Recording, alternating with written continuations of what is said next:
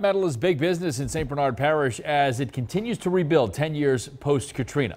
I'm Scott Walker. And I'm Camille Whitworth. Hundreds of thousands of dollars have been paid to the parish for nothing more than the collection of the sale of scrap metal. But now local prosecutors are investigating one company, parish employees, and the entire contract process. Investigative reporter Travis Mackel live at 6 now with what the parish is doing about this. Well, scrap metal yards just look like junk yards for most people, but much of the scrap metal that's collected by the parish and sold means big money. It means that the parish can fix streets, cut grass, and add to a better quality of life. But a new investigative audit that we've obtained questions why revenue collections steadily dropped off when one contractor had the deal, and now an investigation is underway. Last month, we spotted Tony Mole Jr. at the scrapyard his father owns and shares their family name, Mole Disposal. He shut us out and didn't want to answer our questions about the company's scrap collections.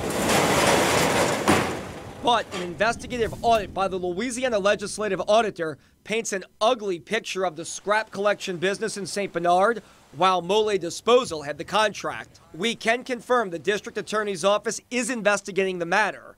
A probe newly elected parish president Guy McGinnis supports. We are fully cooperating with this investigation, and we're just waiting it out. One of the hardest hit areas by Hurricane Katrina was St. Bernard. Trash pickup and disposal was, and for the most part still is, a profitable business in that parish. Here's how it works. Residents living there take their scrap metal to 2 sites in St. Bernard and dump it off. The parish then hauls it to a scrap yard where it's sold, with that money going back into parish coffers. Records show that from 2010 through 2015, St. Bernard collected more than $337,000 in revenue from scrap metal, or just under $70,000 a year. Money, McGinnis says, is desperately needed. We're having budget discussions as we speak and trying to scrub our budget as much as we can.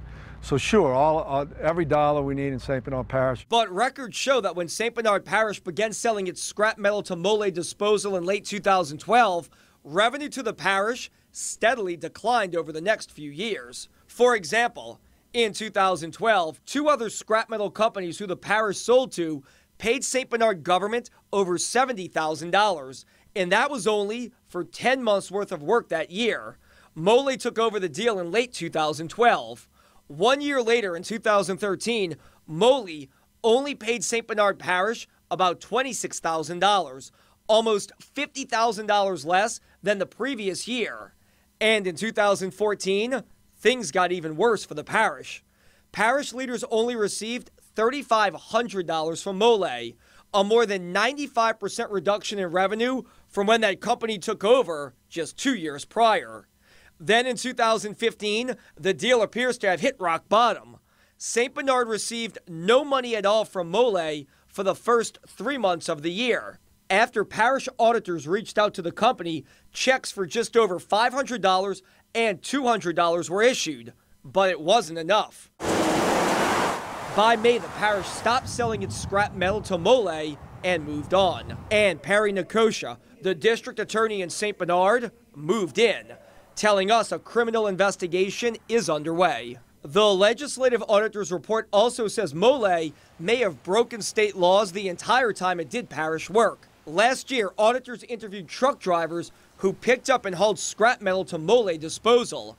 The report says all 3 drivers stated that Mole Disposal did not weigh the scrap metal they dropped off and did not provide any receipts. State law requires every operator shall either keep a register and file reports or electronically maintain data and be capable of readily providing reports that give a full description of all such material purchased, including the weight of the material. We take this report very seriously as an administration. And it appears Mole Disposal isn't the only target. Jared George's name is mentioned repeatedly. A former sheriff's deputy, George's, ran the parish road department for now indicted former parish president Dave Peralta. That government agency, the road department, is responsible for hauling scrap metal from the parish collection sites to the scrap metal dealer. Like his former boss, Georges was indicted last April on 5 counts. The charges range from theft to perjury to malfeasance, and those alleged crimes are unrelated to this matter. We reached out to Georges. His lawyer told us, "My client, Jared Georges, did nothing wrong and is not a target of any investigation related to scrap sales. As there appears to be some sort of investigation of others, it would not be appropriate for him to comment further." Tony Mollier Jr. didn't comment at all when we went looking for answers. Former parish president Dave Peralta's legal troubles are separate from this latest investigation, and he tells us he's the one who actually alerted investigators to the possibility of misconduct involving his appointee and the disposal company. We should also note no charges have been filed against any of those parties.